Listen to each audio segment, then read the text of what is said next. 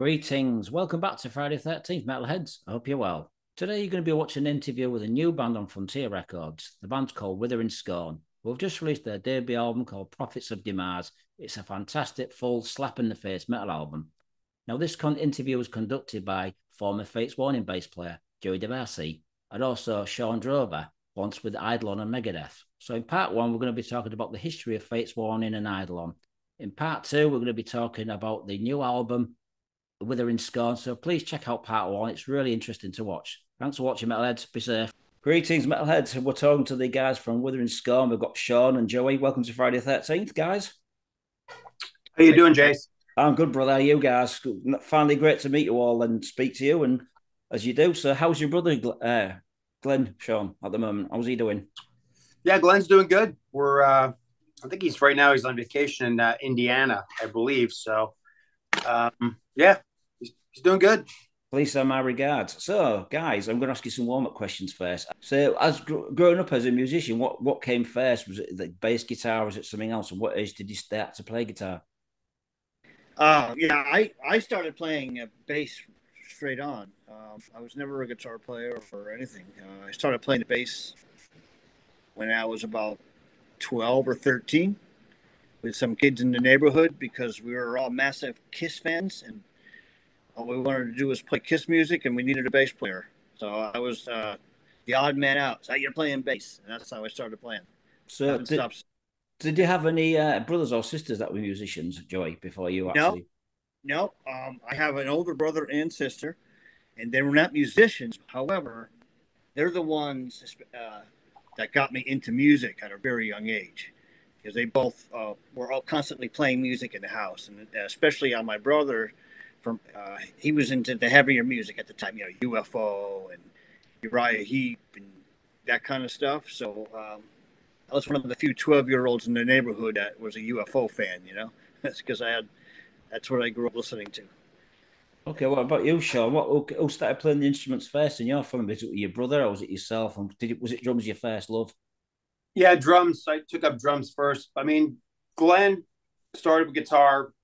My older brother Brian was a guitar player. My father was a guitar player, and I play guitar as well, but I took that up afterwards. I just gravitated towards drums, and probably in the back of my mind, I probably thought, if I play drums and Glenn's a guitar player, we can have a little band or whatever. And that is really what happened. But I've just always gravitated towards the drums. I mean, when I heard Rush, All the World's a Stage, I mean, that is what kind of the light bulb went off, and the transition from being a rock fan to wanting to be a musician was that record. So, but I mean, my thing's similar to what Joe just said. Listening to my older sisters, Deep Purple records and Kiss, and Kiss was a huge thing for us, and Queen, and just the '70s rock bands. That's what we grew up listening to, and I still listen to it to this day. It's still really, for me, my favorite time period. I would say would be '70s rock and hard rock for sure. So who's your influences then, Shawn? Who's your influences, drummers? Well, Neil Peart from Rush for sure. Roger Taylor from Queen. Those are my two big ones. Growing up, again, still to this day. I mean, they're two of my favorite drummers. I mean, there's as soon as you hear one of their tunes, you could tell right. I certainly could tell right away. It's when you hear a Queen tune, it's Roger Taylor. I mean, right off, he just has such a great style, and same with Neil and stuff. But I mean, I can name you afterwards. I can name you 50 other great drummers that have influenced me and still do. But those were my top two for sure. For rock would be Neil and Roger Taylor from Queen. Mm-hmm. Okay, what about you, Joe? Who's your influences as a bass player? Um, well, my big three or four, I would say Geezer, obviously, um, John Entwistle, Steve Harris, and Geddy Lee. Those four are my big four. When I was first started learning how to play, as far as bass players, yeah, Okay. Geezer for sure. All four of them. Okay, so my next question for you guys is, what was the very first band you was in? Can you remember the name and how good or bad were they? I was in a band in the 8th grade, 7th, 8th grade called, I think we were called Fire, very original name. And we played, obviously, cover songs, mainly Leonard Skinner and The Doors, and some Blues to Cult, some Leonard Skinner. We were pretty awful, you know. So yeah, like 7th and 8th grade. That was my first experience. We played a big show at the high school gymnasium, in front of 100 people. So we thought we were rock stars. What about you, Shawn? What was the first name of the band I was in high school? I think it was called GD Self, which stood for great name, GD Self. Gary, Dave, Shawn, and our singer, he was short. He referred to himself as Elf, so we called it GD Self, which is such a stupid name. But needless to say, we didn't make it. So no, it's oddly enough, the first band I was in was not with my brother, and I can't tell you why. He went and played in another band in town, and it was weird how apart from playing in the basement, just guitars and drums. It's not a real band, but the actual first band was not with my brother, which is kind of weird for whatever reason. But then eventually, of course, we ended up being in the same band and all that stuff. But the usual, similar to what Joe said, usual high school stuff, playing cover tunes, the stuff we could play when you're 13 years old, easy Black Sabbath songs or some Ted Nugent and, whatever easy songs we could play. And as time went on, and you progress as a musician, you could play, tunes that had a little more to them. But yeah, playing Paranoid by Black Sabbath and things like that was what we were doing. It was exciting, really exciting at the time to be able to do that, finally learn a song and be able to play it. That was quite a thing when you're 13, 14 years old, So what was your first drum make that you had done, Shawn? What was your first drums? What did you get first? I had the worst drum kit in the planet. I wish I still have them. I literally bought them piece by piece there was a drummer down the road. He was a couple of years older, and he was a good rock drummer, and he had tons of drums in his house. Just, extra snares and extra this and extra that. And he sold it to me. I would work on the weekends and, I think I made $35 a day when I worked on the weekends or whatever. And I saved enough money to buy a snare, and then I bought a bass drum, and then I bought a rack tom, and it was literally piece by piece. And then I went to the music shop downtown Montreal, Steve's Music, and bought cymbals and a bass pedal, and but man, I was super proud. I bought that kit with my own money. I wasn't a spoiled rich brat kid, and my mom didn't buy me a $5,000 Ludwig set, and I bought that thing piece by piece, and it was an atrocious kit, but I was proud of it at the time. I did the best I could with it, so I have pictures of it somewhere, but it was quite horrendous. What about you then, Joe? What was your first bass guitar?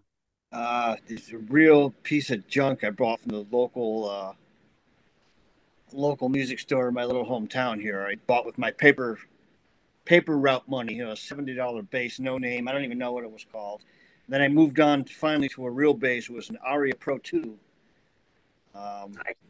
which at the time I thought that was a really cool bass. And my third bass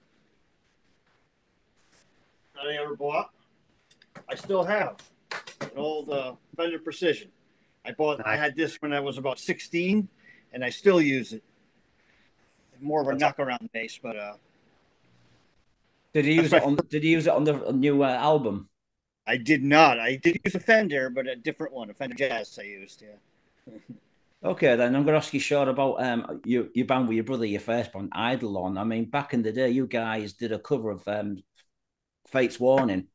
What does Joe and the Fate's Warning guys think of that? I don't even know if Joe knows we did that. Did you know that, Joe, that we did Silent Cries we made a demo cassette tape? Did you ever know that? No, and you're gonna have to send it to me now. Oh my God, Glenn sings on it. Oh my God, you know how hard that song is to sing, right? Yeah. So that's great. Yeah, I mean, can't sing it anymore either. Oh, yeah. Well, Yeah, we're all a little older now, but yeah, that's God, I forgot about that, Jason. Yeah, that's what was that, Sacred Shrine, Jason? Yeah, Is that definitely a right? demo. Yeah, yeah, because God, it got on. I totally forgot about that record. I completely forgot about that record. Wow. I I need think to, it got on YouTube as well as like a bootleg. is it? Because I need to listen to it. I don't remember any of it. The I only got song it. I remember. I got it from a guy, and I used to tape trade with years ago. He sent me a demo of Eidolon, and it had that Yeah. song on it, and I was like, "Oh, fucking awesome!" Fate's Warning cover. Well, I need to listen to that. Yeah, I haven't. God, that was like 1993 or something, 94, 3, something like that. Yeah, I and that's bet Glenn has it somewhere. oh yeah, Glenn keeps everything. So yeah, he definitely has that. Yeah, you should tell him to send that to you or whatever. Because that's, yeah, we absolutely did that back in the day. It was, we were still are, just huge Face Warning fans, and but it was shocking to me, when John left the band. John Arch was like, man, there's no way they can get another guy, and they got Ray, who is again an amazing singer, completely different singer, but somehow they pulled it off. To me, it was like, I don't know how they're going to be able to pull this off without John Arch. And I mean, No Exit's one of my favorite records ever. I mean, that's just such a great record. But yeah, I just couldn't believe how great Ray sang as well. But yeah, we're huge fans from day one, when Night of Broughton came out. So it was fun to play that song. Now I'm trying to think about such a long time ago. I think it was 30 years ago, if I'm not mistaken. So, yeah. Well, if you can't get hold of it, you guys, I can always send you it as a Dropbox song so you can check it out. Yeah, Yeah. you're gonna. Yeah, absolutely. Okay, then. So I'm going to ask you a little bit about your favorite album, Joe, with Fate's Warning. Your favorite album with John and your favorite album with Ray. Which ones are your two favorites? Well, okay, that's a tough one because my favorite album with John, even though Awaken the Guardian was the biggest album. Yeah, well, that's a tough one. I love Spectre Within. I think it's really heavy. I love the heaviness of Spectre. But I'll have to go with Awaken the Guardian on the John side. It's just, that's really the album that put us on the map, and at the time was a very original sounding album. Nobody else really had done exactly what we did on that record, and we weren't really trying to do anything different. We weren't at the time weren't thinking we were making some progressive rock, you know, masterpiece or whatever people say it is now. But we just the songs we were writing and how it came out. But in hindsight, yeah, that was a big album for the genre. So I'll have to go with Awaken the Guardian. What As about far as Longer Ray one? Yeah. the race era, I would say Parallels is our most complete album, our best sounding album. I mean, Terry Brown produced it. What else can I say about that? But I think it was the album that should have made us big. It didn't make us big, and that kind of sucks. But I think it's a great album. 11th Hour, and so many great songs on that record. And that's probably my favorite all-around Fates Warning album ever, Parallels. Well, I think Fate's Warning, they're probably one of the most underrated progressive metal bands. They don't get the recognition that Dream Theater do. I think they're equally as good. Yeah, Absolutely. I appreciate. So, Shawn, I'm going to ask you a question about Eidolon then. So, who came up with the name Eidolon back in the day? I did, because I'm a dumbass. First of all, no, you're the only person on the planet besides me who knows how to pronounce it. Everybody calls it Eidolon or Eidolon or Jesus Christ. I mean, it's finding a band name is such it's for me, it's always been difficult, So again, Eidolon just means a ghost or an apparition, or shadowy, eerie things like, oh yeah, cool. It's so metal, and nobody could pronounce it. So I pisses me off to this day, calling it that. But yeah, when you're a kid, I've never had, just always had difficulties coming up with a good name for a band, So we had a difficult time coming up with Withering Scorn. It took us forever to come up with a name for this band. That was the hardest part of making the record was agreeing on a band name, So, but I think Withering Scorn's a good name for our band. But yeah, Eidolon was.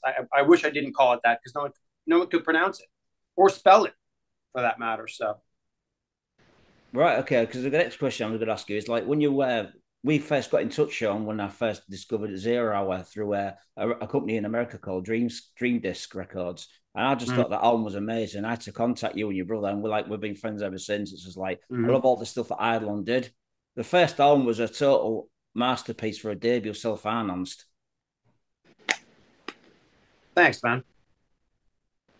You there, Jace? Yeah, I'm here. Yeah. Yeah, appreciate that. Yeah, that's yeah. I'm proud of most of the records that we did, certainly from a musical perspective, for sure. Yeah, but yeah, I mean, you pretty much discovered the band from day one. So yeah, I mean, I've known you for over 25 years, if I'm not mistaken, right? Yeah, it's about correct. Yeah. Yeah. I mean, that first album was amazing. It's like, where's these guys come from? Why has nobody signed them up? I mean, and then you did a second album, Seven Spirits, which was equally as good. That was put out by yourselves before a label signed you up from Milwaukee, I believe. Yeah. That record's never been released properly. I mean, I think we made, I don't know, 100 copies, 200 copies, something like that. I mean, you're one of the few that have it. So, but Zero Hour was eventually released again as a bonus disc, if you remember, for I think I don't know, one of the records we did with Pat. I can't remember which one. It was a bonus disc on there, and Metal Blade put that out. So it was finally given a proper release, years later. But yeah, a lot of people like that record, So it's pretty solid first effort, I would say, for us on that record for sure. It was a long time ago. It's 1996, if I'm not mistaken. Yeah. So, what's your favorite Eidolon album, Shawn? What you've done in the past? Do you have a favorite? As for a complete record, I would say the last one we did, which was Parallel Otherworld. That's when we finally got the singer that a top-notch quality singer, how Glenn and I viewed it. We got Nils, who was in a progressive band called Pagan's Mind. Great friggin' singer, and we felt that we finally got it right after all, after 6 albums or however many records we put out. I think that was our 6th or 7th record, and then we joined Megadeth. So, we finally felt like we're doing that. Had a great record out and all that stuff, and then Megadeth came calling, so that stopped it in its tracks. So that's my favorite one. Yeah, I mean the last album with Nils, I'm good friends with the guys from Pagan's Mind. You did that King Diamond cover, didn't you, on there? Yeah, yep. We had we did Merciful Fate. That's it. The Oath. Pagan's Mind did King Diamond cover, and Glenn played guitar solo on it. Played one of the guitar solos on it. So yeah, that was great fun playing The Oath. We had Hank Sherman and Michael Denner play their guitar solos on that. So that was great fun having them do that. We're huge Merciful Fate fans, so that actually turned out really well. That version of that song, I think we played it quite well. Nils totally nailed King Diamond's vocals, which is next to impossible. So he did a great job. So, Joey, what do you think of Eidolon? What was your first impression when you first heard them?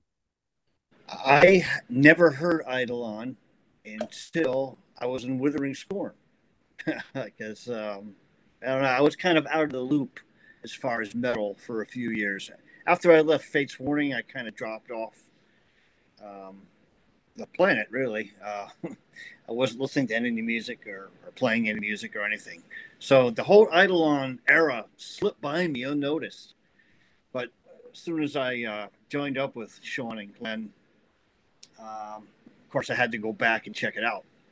And I like the album that Shawn was just talking about with Neil singing on it. I think it's a great record.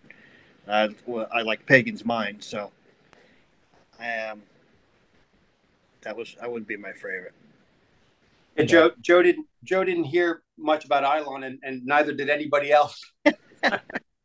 But growing up when I was young, I was so into all the obscure metal and obscure bands, and I used to go out and buy all the magazines and import records. But there came to a point when, like I said, after I left Face, I kind of just left the whole scene behind totally, mentally, everywhere. So I did miss the Eidolon bandwagon along with everybody else, apparently.